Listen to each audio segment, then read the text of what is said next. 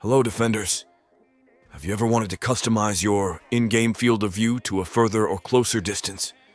Today's your lucky day. I'm going to show you how to change your FOV to look something like this. Or this. Or this. Okay, maybe not that one.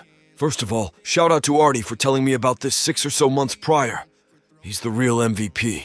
Take a look at the description of this video, and you'll see all the copy and paste information you'll be using to set this up. To get started, open up your File Explorer on your computer. Copy and paste the file path listed in the description into the file path search bar section. This should automatically open up the file we'll be editing today. If for any chance it does not, you'll have to search for this file manually under the config folder within your Dungeon Defenders 2 Documents folder. Once you've opened the correct file, scroll all the way to the bottom where you see engine.playerinput.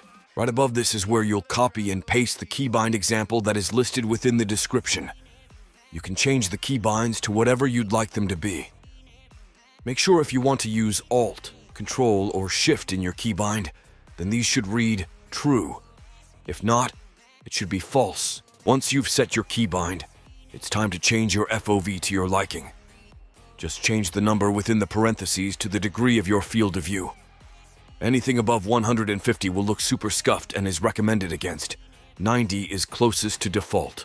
After you've successfully updated your keybinds and your FOV choices, go to File and select Save. Restart your game and load into a town or tavern.